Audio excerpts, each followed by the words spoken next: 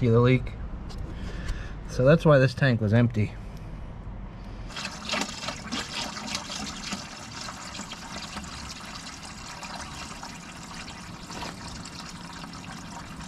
All the rust on the inside.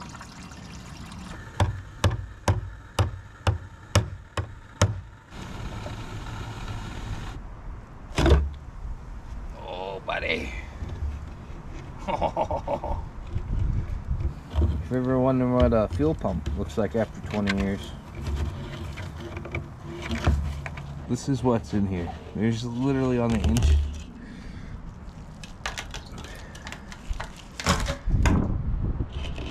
There is literally a whole, oh my God, there's so much of it in here.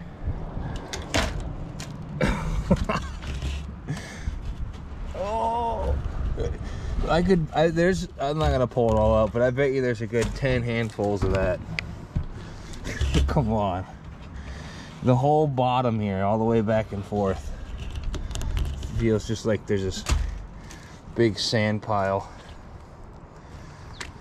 Well, that makes it pretty easy. Looks like you're getting a new tank.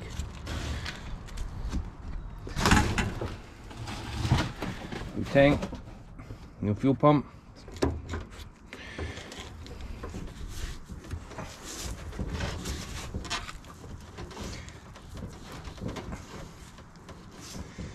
Man, I don't know if that's going on. What's coming?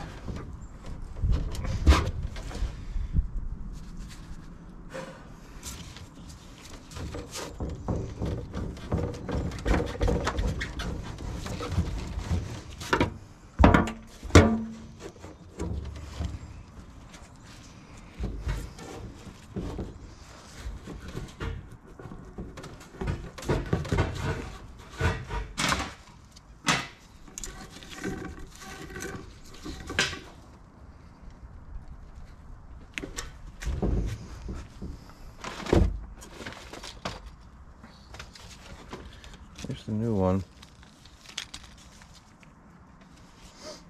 And they look the same.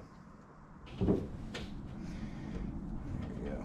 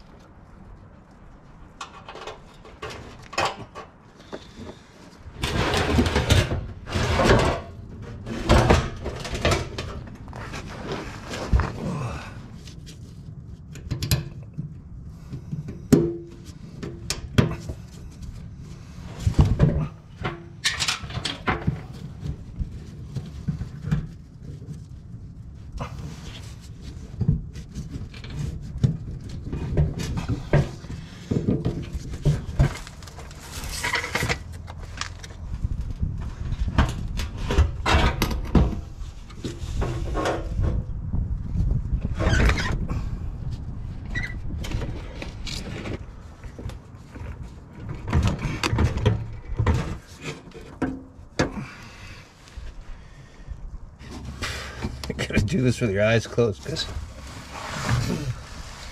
there's so much stuff falling down. Get over there. There we go.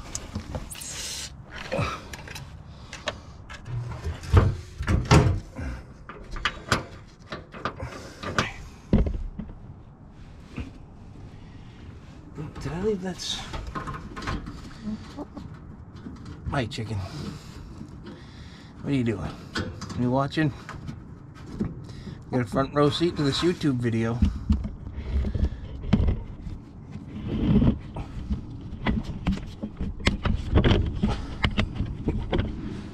What's up, chicken? What are you doing?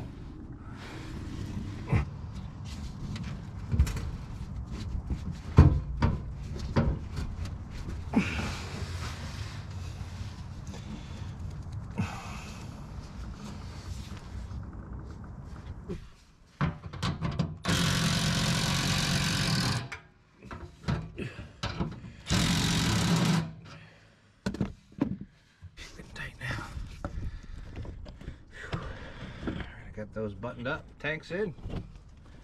The next question is, does it work? And I sure hope it does. But we got some more work to do before we can figure that out.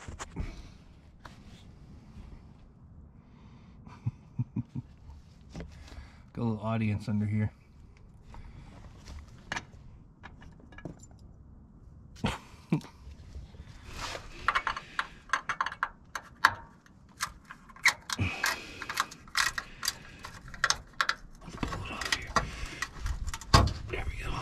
No spray.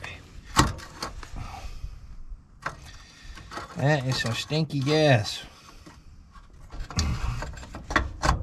Oh, I got it all over my hand. Oh, there.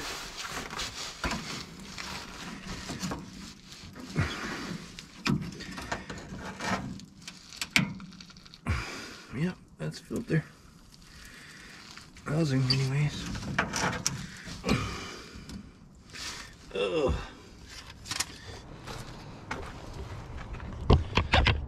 Alright, let's go ahead and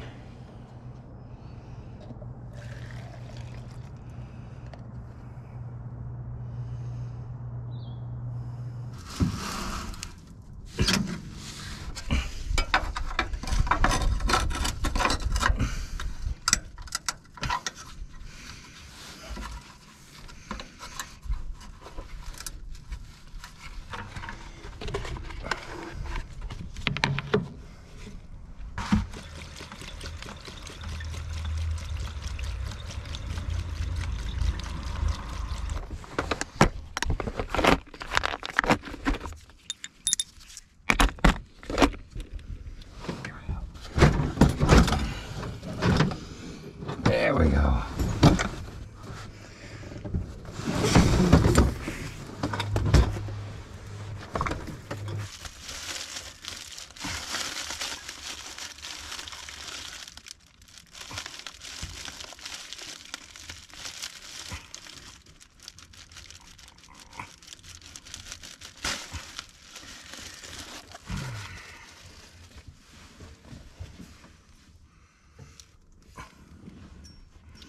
Alright, let's cycle the key again. I'm not getting any fuel. So we'll know if it's the fuel pump in the rear is working. If there's a fuel here. Alright, close my eyes and give this a pull.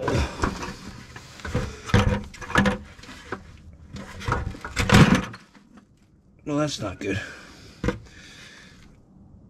Nothing.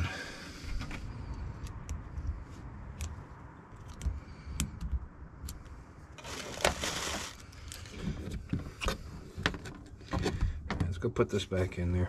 Alright, so doing some searching today, discovered a couple things about this. For one, biggest thing is it's not an 86, it's an 88. I was told it was an 86, but hadn't actually verified that, and it's an 88. So, second thing, the fuel pump relay is located over here under this little black box. I already took it off. I wasn't recording. I've got it over here on the bench. Let's see if I can get a good shot of this.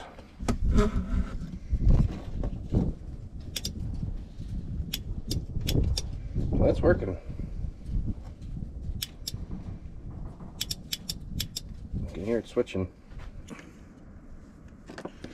The other black on there.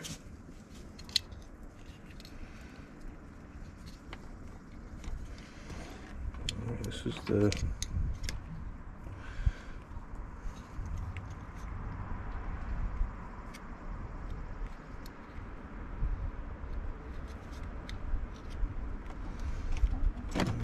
right over here.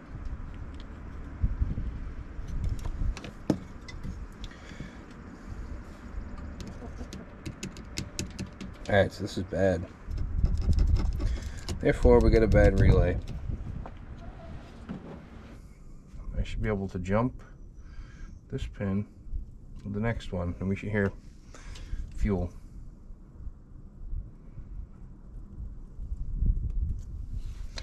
Move the battery up. So the pumps work, which is good. I verified that. There's this little test connector pin. I went online and was reading a forum. This pin number here, number 6, put power to everything. This relay is bad, the fuel pump relay. I gotta replace that. Basically what happens is, with that jumped, when you give it power, it turns on for 1 second, shuts off. But if you ground out this pin 6, it allows you to just keep the fuel pumps running, and I was able to go underneath and verify that both of them do have power. So I'm gonna go ahead right now, get under there and disconnect the low pressure line coming from the tank up to the main tank selector, and see if we can get fuel to come out of there. Well, new development. So I unplugged these 2 lines on the on the fuel selector. Pump in the tank works fine. It was just spitting out about 2 feet towards the front of from the nozzle. There's plenty of pressure. So the issue is the fuel selector is not working. So I'm gonna have to see if I can find one of those. I'm gonna pull it down and figure out what's going on with it, because clearly the in-tank pump works if it can shoot it out that far. It's just not getting through the fuel selector for some reason. I've got a buddy who has a shop. I'm gonna take that selector off, and he's got a tool so you can make the nipples for the fuel line. So I'm gonna pop the selector off, bring it out to him. He's gonna make me just a couple bypass pieces of, you know, hard line, and I'll just clip those in on the return and sending, and we'll completely bypass the second tank for now. I'm gonna go ahead and change the oil in this thing. We're pretty much getting close to firing it up. Fingers crossed. There we go. Oil looks pretty damn good.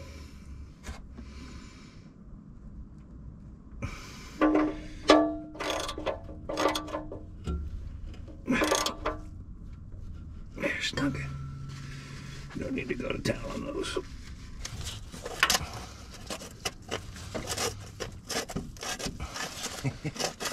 Napa Gold 1515. Oh, this thing's probably yucky inside.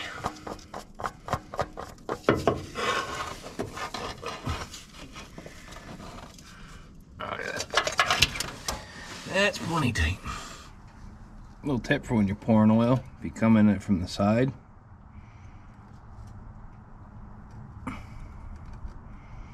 pours better.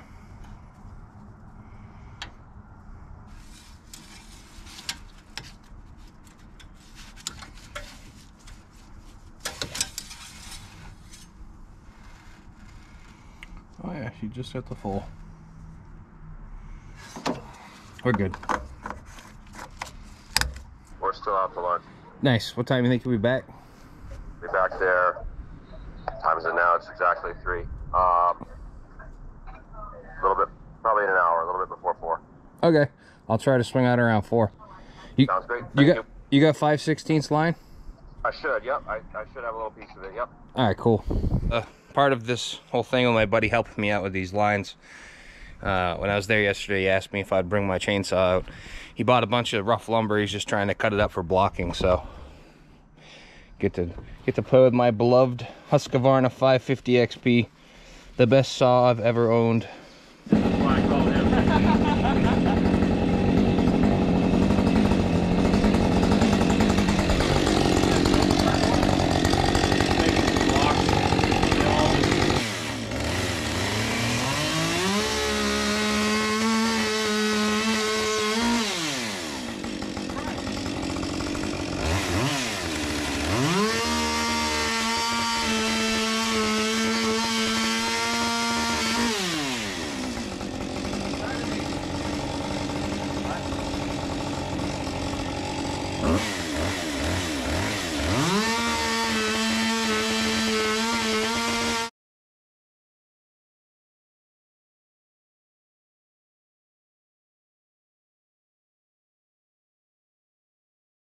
I'm doing? Yeah. These are push lock, fuel line, formers. I'll get a good shot of that. So I'm gonna bring it in. Flush with the dies. That's too much.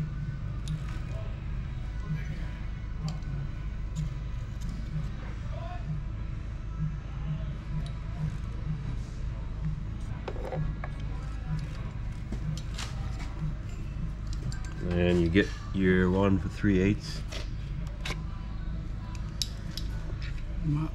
Tighten this. And you just pump it. So it stops, bottom it right out. And you'll know it's there. The gap almost disappears right there. Eventually it'll pop like that. Nice. And you know you got it done. Yep. Spin it back enough so that'll fall out. Loosen this up. Actually, right now we can gauge how much we lose. Oops. See, it's literally, Oh yeah. it's nothing. It's not even a measurable amount. It doesn't matter. So your overall length is still going to be your overall length. Minus a quarter Wait, inch. you just Minus not even a quarter. did you guys just make that in like that? Yeah. Yeah. You actually, that tool made that little thingy. All it does is this. So here's the line. All it does is it makes it splay out like that. Now, why do you video all the stuff just so you In have? case he gets kidnapped. Yeah. Mostly. Yeah. That way I can tell him I can use it as leverage. Oh, okay. No, I put stuff on YouTube. I got almost 10,000 followers right now. You do what? YouTube. Porn mostly. Yeah, and porn. I haven't done any of that for a while though. And how many followers do you have? I I've got like a million video views. A million people have watching the video. If someone ever walks up to you and says, "Man, you look familiar. I can't figure out where I've seen you," you just say, "Oh, I do porn," and their face just turns red. It's hilarious. So you post these videos online? Yeah, but you gotta edit all this stupid that we're saying right now. But that's okay. That too. All right, we're back now with what I think will work. This guy goes in there. Boop. This guy goes in there. Boop. Beautiful.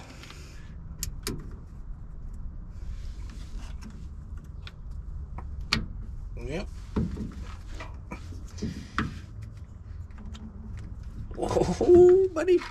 That's exciting. That is exciting. In case anyone was wondering what this old gas looks like, you just have to do. Oh, buddy. Oh. That is what 20-year-old gas looks like. I'm gonna go jump those lines and hopefully we get something out of there.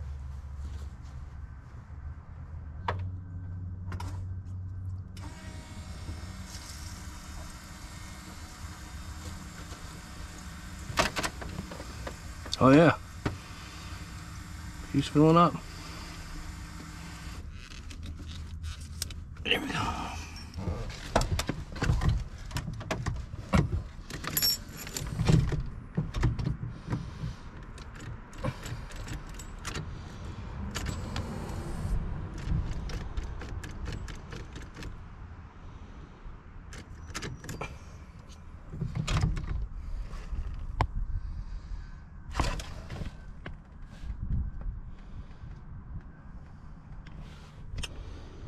Starter might have went, but I don't see that. I don't know.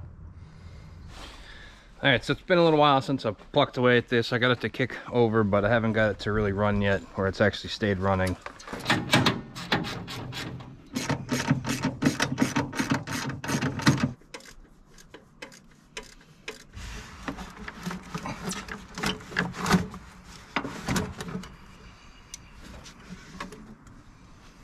I mean, don't look terrible.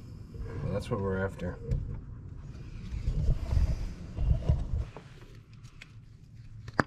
Oh, you look crusty, all right.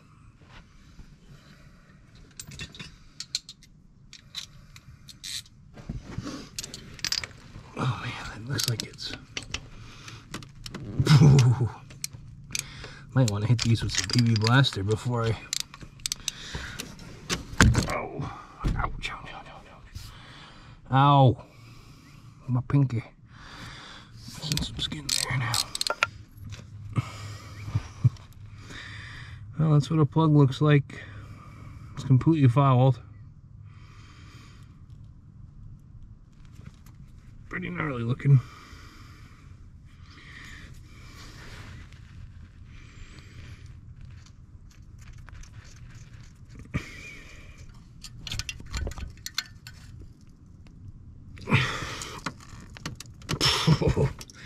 I've got pliers for this. Let me grab them. These right here are called spark plug pliers. You can grab the boot, pull it out without jacking your hand up. Right in there like so. Boop. Like that. Rusty.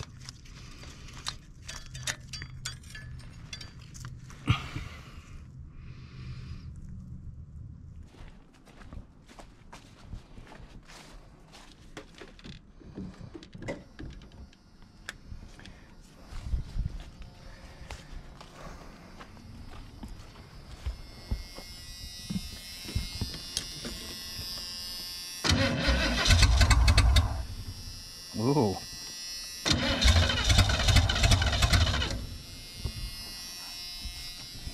Well, it seems like that did something.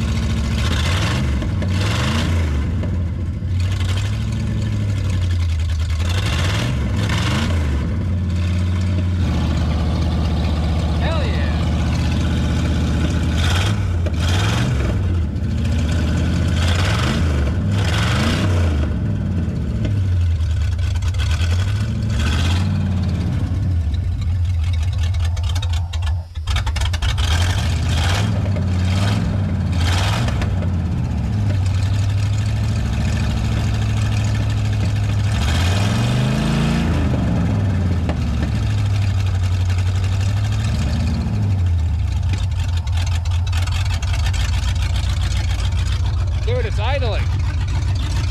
It's alive!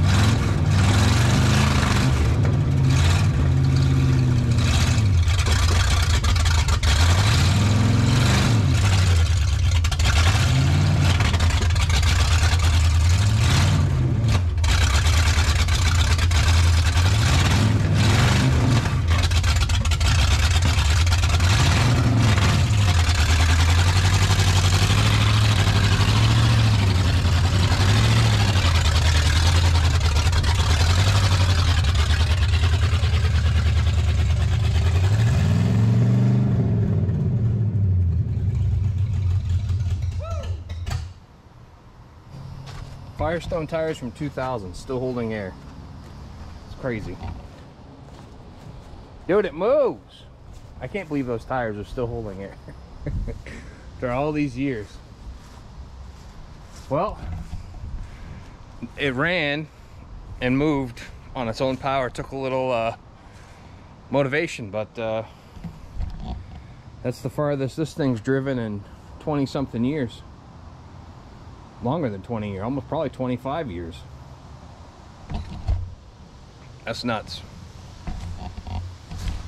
Oh yeah, quick tip, if you're ever like on the last squirt and like you can shake it and you can hear that there's liquid in there still, but like you can't get anything out, step on the can. I mean, I was a little overzealous there, but you can crush the can down a little bit. That repressurizes it. It gives you enough squirt to get what's left out.